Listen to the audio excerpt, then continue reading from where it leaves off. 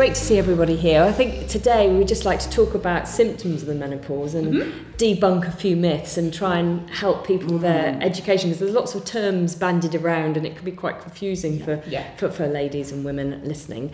So if we could just perhaps talk about some symptoms, what common symptoms there you get, and how do you know you're starting the menopause, and how would you diagnose it?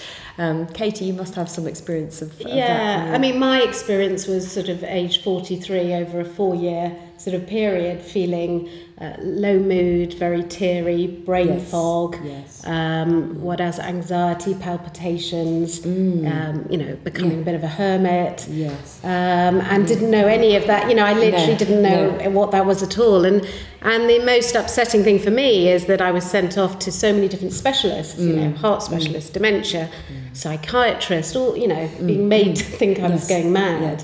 And so actually when the penny finally dropped by seeing a gynecologist who actually said the term perimenopause, it's like, oh my God, like light bulb moment, I'm not going mad.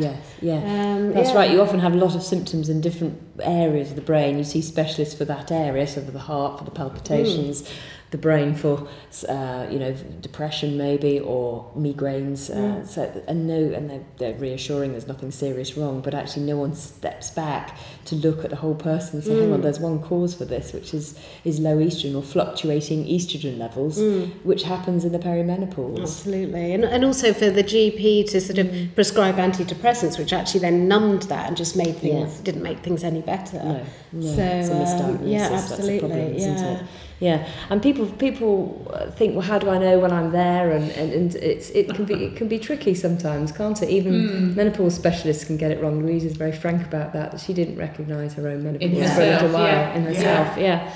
So, how would you sort of describe approaching the menopause? I think two of the biggest myths around menopause are that you have to have hot flushes, and that your periods have to have changed. So for so many people, they're told, even by their doctors, well, it can't be menopause because you haven't got hot flushes. And what are your periods doing? They haven't changed. Well, it can't be menopause. Or they're too young. And as we all know, for a lot of people, perimenopause symptoms start in their early 40s. That's without talking about those women who go into a premature menopause. So I think that's really confusing. And then the symptoms that nobody might have connected. So we've spoken a little bit about the psychological symptoms that, certainly the three of us definitely were not. I mean, I just thought I was going mad. But I think things like the joint aches and pains, you might just think, oh, well, that's because I'm getting older. Absolutely. I did. The sort of the urinary and vaginal symptoms, so the sort of repeated urinary tract infections that perhaps you're getting lots of antibiotics for, not recognising, really, why would you recognise that might be related to estrogen levels? Vaginal symptoms, again, a lot of people tend to put those things down to age because they're just not aware that they're part of perimenopause. Yes, and all their friends experience the same, so this is just life. Exactly. Just let's get on with it. Or they don't talk to their friends. Especially when it comes to that. I mean, I lost my libido. I wasn't going to say that to anybody because, the stigma that the shame with that, and I was just like, I just really don't want to have sex, but I mean, I didn't want to share that with any of my friends because I knew that even if they were going through it, they probably would go, well, that's not happening to me. So they're definitely not going to talk about vaginal dryness ever. So when we get to all of these ones, that's where the shame and the stigma goes with it, and and I know just by looking at girlfriends and friends and women that they're going through the menopause. You can tell. Being a bit short and a bit ratty and a bit like, sit in the hairdressers and go, when they're like, no, ow, that's, all a bit. Jumpy. That's right. You do, don't you? You can recognise it, but you've had to go through that. Spot the to be able to. You've had to go through that. That's why it's so great you're talking about it, because people in the public eye are now out there talking about it. It's not embarrassing or taboo anymore, and if you're talking about it, then everyone else will. That's right. It's amazing. Me too. That really will help people. I mean, just perhaps we could say a word or two about what the menopause is and perimenopause. That's Okay, so perimenopause is everything from your first symptom until you've had 12 months without a period. But the problem for most people is that if your symptoms are, again, not those classic symptoms, then you probably don't even recognise your first perimenopausal symptoms. Because if they're anxiety, low mood, you're maybe feeling really flat, you've lost your confidence, and this kind of happens particularly to people at work. You know, kind of, they've always been really adept at whatever it is they do, and suddenly it's taking them longer, they're not being able to... There's lots of checks going on. Not confident. You know, sort of maybe they're describing it as brain fog or, you know, fuzzy brain. So perimenopause is sort of basically everything before you've had that classic 12 months and 1 day without a period. That is the definition of menopause. So clinically, menopause is that 1 day, and then I love that. Everything, absolutely. Everything after it is postmenopause. But I think another really big myth, and you must see this all the time, is women in postmenopause who are still having symptoms. And classically, you know, kind of we would understand postmenopause to be, oh, well, it's all over. To sound like it, the word post. Oh, great, happy days. Period stop, lovely. And certainly for some it will be, but not for all, But no, majority, I would say. I don't think we have really good research, actually. They say 7 years is the average, but I don't think we know a lot. And certainly I know many of my 90-year-olds are still having hot flushes. They come in for something else, they've lived with it, they've adapted, but they're carrying on with their hot flushes and night sweats, and that really shocked me. As a young doctor, I couldn't realise that still carried on. I think these definitions of postmenopause means yes, we're all over it, but that's not the case. And of course, the lack of estrogen is with us forever. On our bones and our heart and of course we're all living so much longer, aren't we? We've got 30 years at least postmenopause. And we, you know, I certainly want to have an active, fit, useful life. Absolutely. It's not about existing; it's about absolutely. You want to still be sharp, don't you? You want still to have good cognitive function. That's right. This thing called brain fog you mentioned is a common thing. Well, and I think a lot of women think it's only dementia, and that's what I have. That's and really terrifying. It's horrible. Think, oh my God, that's it now. Things, and actually having now, you know, being on HRT, for me, it's rewound me 20 years. I literally, you know, I'm thinking so clearly, got so much energy. But that's the problem is, that's why we all need to be treated as individual women. You can't, not one size fit all, you know. No, that's exactly right. Because, of course, the estrogen is involved in our limbic system, part of the brain, which is to do with our mood and our energy levels and our sequential thinking, our executive functions. So when we lose that, it's very difficult to, say, prioritise things. You could just be at home and you've got loads of jobs to do, but you can't think, what do I do first? I don't know. Exactly. I'm just, oh my God, I'm just so overwhelmed. I've got to sit down and just not do anything because it's just too much information overload, and it's scrambling our brains.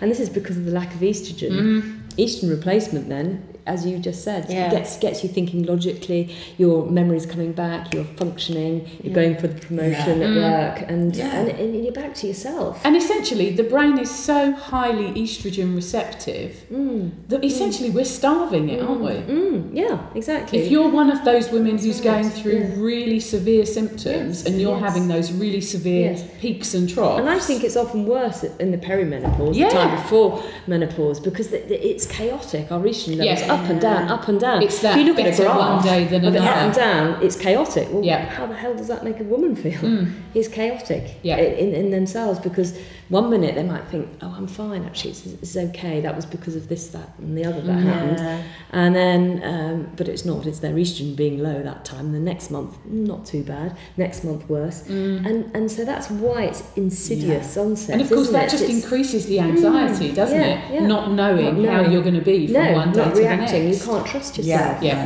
can you? And that's really, really and also it hits you right in probably the busiest time of a lot of women who have kids. If you think about it, their kids are possibly going into those teenage years. So you've got the whole secondary school thing. Your parents are aging, and suddenly, so all I did, I blamed it on everything else except hormones. And that's why we all keep getting confused. It's a time of stress. I mean, there's job problems, there's teenage children who can be problematic, elderly, bereavements. There's a lot of juggling going on, isn't there? That people could attribute, but it's not that actually, and that's the problem. Can I ask a question? So I've got a couple of friends that are going through the menopause, but they're having no symptoms. Okay, should they, because we talk about the heart, the bones, should they take HRT or estrogen?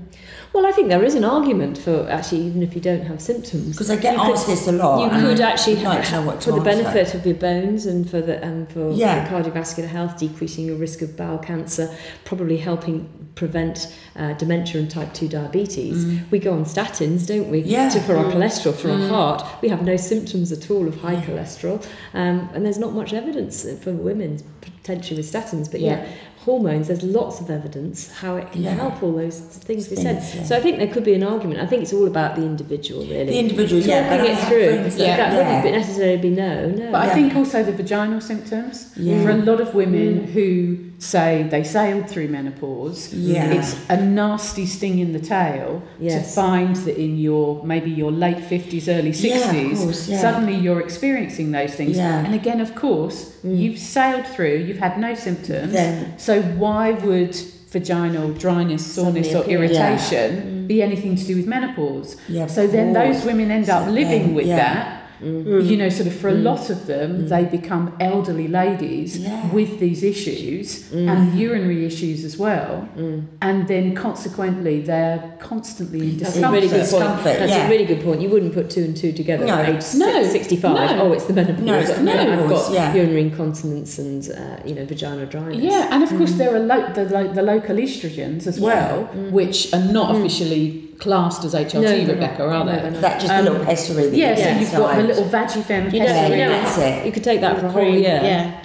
Twice a week, a whole year is equivalent of 1 HRT tablet. I do that. So a couple of times a week just to make sure. But again, it's really worth those women, your friends, because I get having that information, because even if they choose.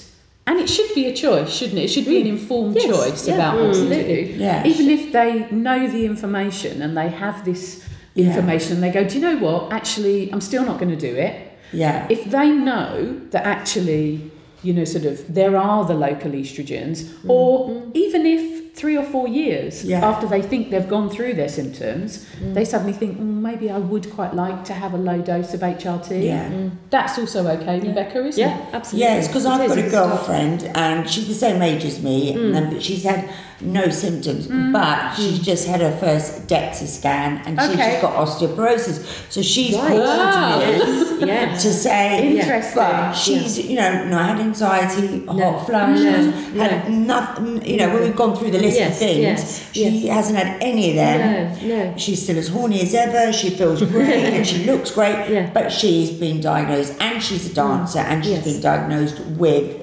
osteoporosis. So she said to me, you keep harping on about HRT and osteoporosis, the heart, pelvic floor, do I go?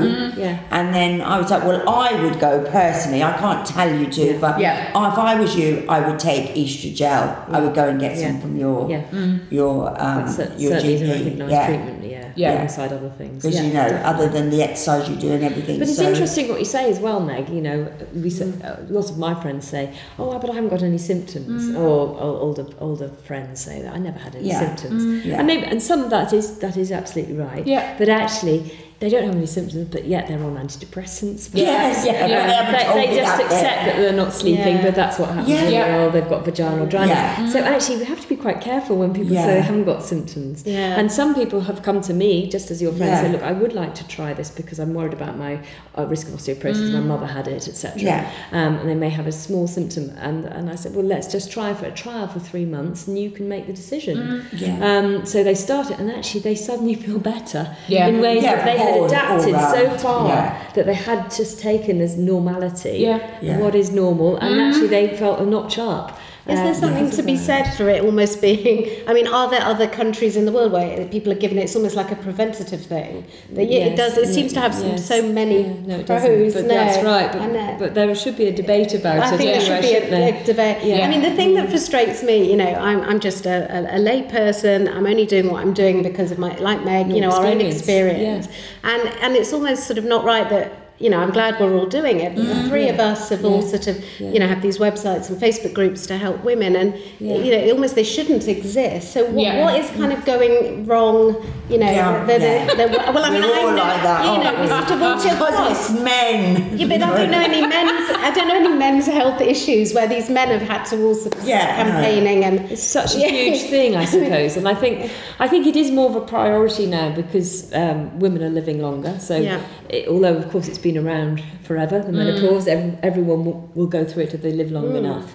But that's the key. In Victorian times, the average age of death was 59 and the menopause at 57, so they only had 2 years to endure. Now, of course, the average age is 51, average age of death is about 83, so we've got 30 years. And women's place in society has changed. So we are working, we have a high functioning society, men and women. So when you go and do the shop for tea, you don't go to the corner shop and see what the butcher's got in for that, which may have been the case sort of 30, 40 years ago.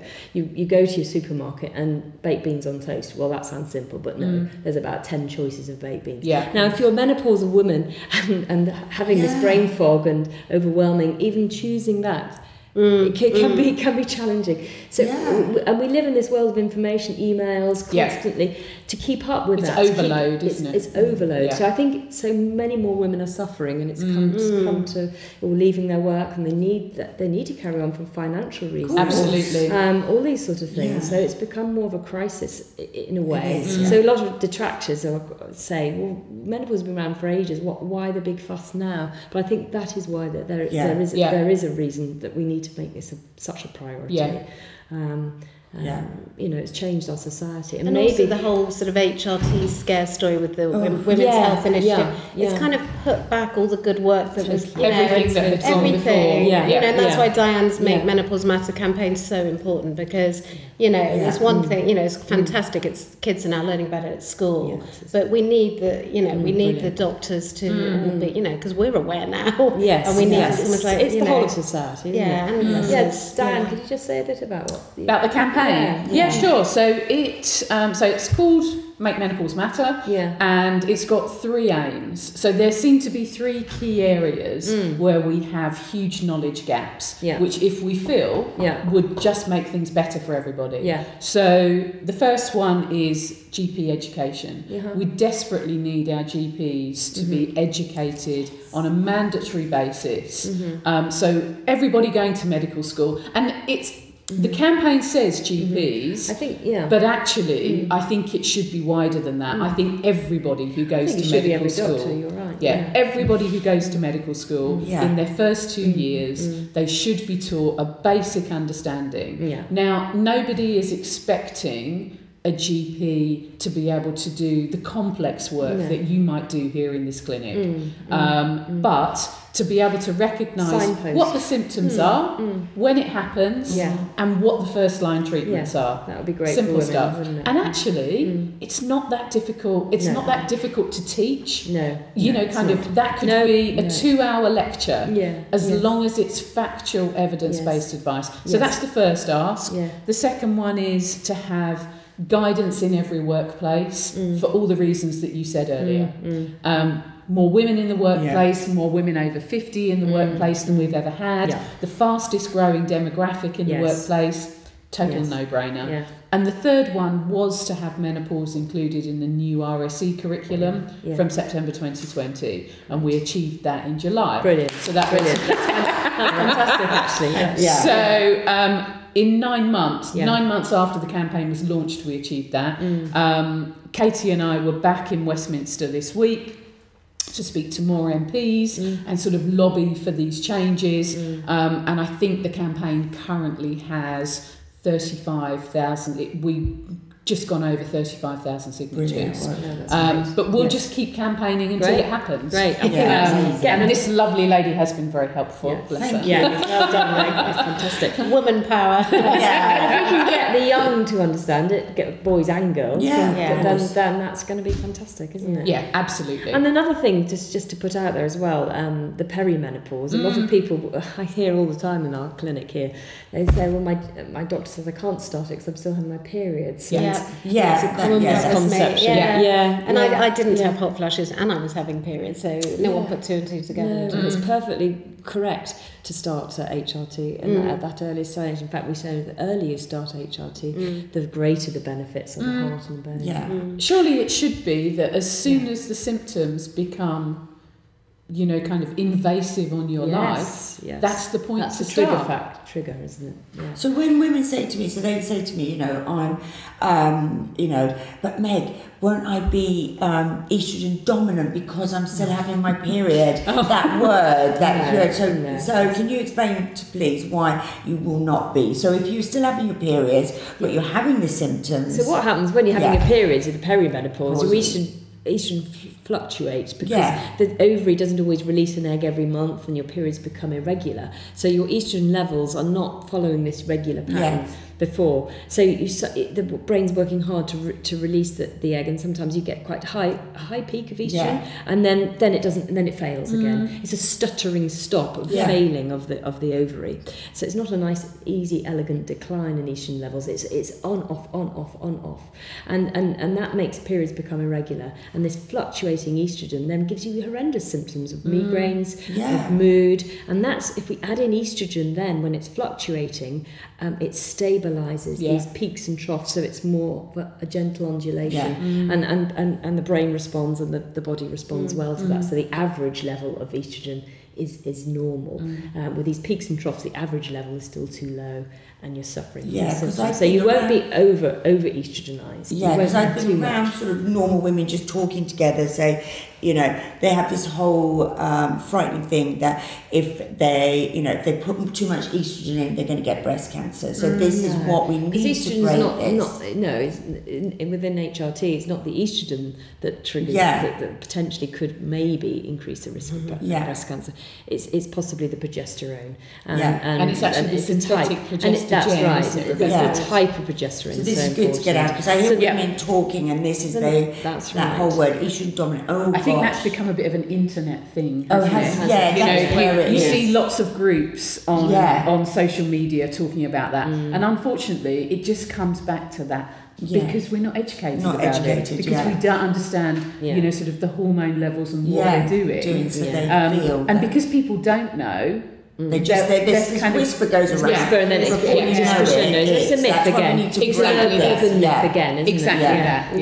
And it's it's the right type of progesterone, the body identical, the natural progesterones are thought to be. We've got a 5-year study saying there's been no increased risk of breast cancer with that, for example.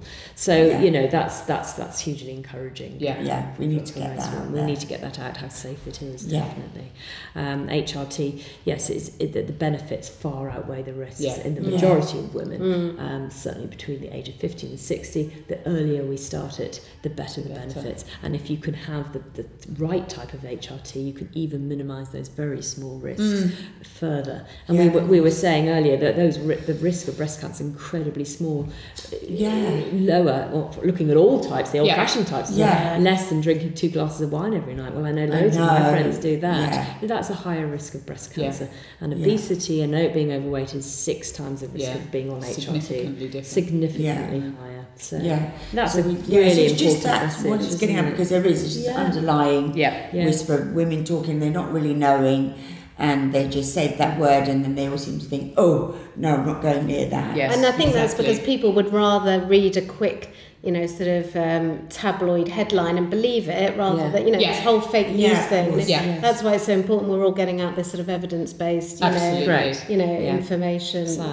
Because women just cannot get their head round that they can be having their periods and take HRT. I think they just can't get their head round. I think that's partly to do with the fact that they don't understand just how small some of those doses are, but how effective they can be. to stop the fluctuation, really, to make it like that rather than like this.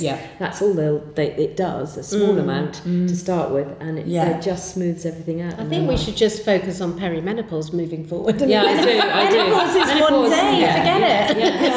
Perimenopause, get in there and get treatment, isn't it, really, if you're suffering. Because everyone always goes, but I'm just peri-Meg, I don't need it. And I'm like, but I hear anyone else say that to me. So it starts, of course, in your early 40s for the majority. But we must remember 1 in 100 women are under 40. So they're 30. So some people can have it from there. So that's why educating our school children is so put it on their radar, hopefully. Because if they were, because I would think, like back when in my early 40s, when I had no clue about this, am I going over? I basically did self-medicate on alcohol when I felt that rubbish. I just drunk more because I was like, to numb the symptoms. Because I was feeling a bit low and I a bit out of women sorts. All the time. And I would do this. It's only, and then when I look back now, sort of 13 years ago, I was 100% definitely doing that at certain times. No, absolutely. Without it's really doubt. common. Absolutely. Really common. Well, mine was food. I just comfort ate because the more I, just to feel better or feel nothing. Actually, sometimes it's better to feel nothing than to feel something. It is. It's terrible. And then you become a hermit. And well, ladies, this has been really fascinating and great to hear all your stories. Thank you, and I hope that has helped people. Hope so. With the education, and really, please go and get some help if you're suffering. Absolutely, some safe help that will help your future health as well. Definitely. Thank you.